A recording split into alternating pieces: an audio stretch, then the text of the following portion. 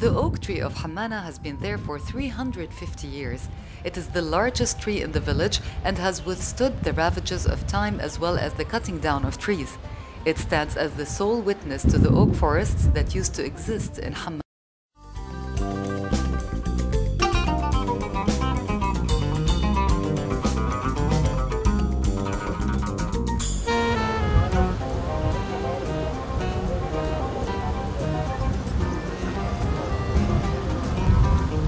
In the 1960s, the youth of Hammana used to plant cedar trees in the village's highlands.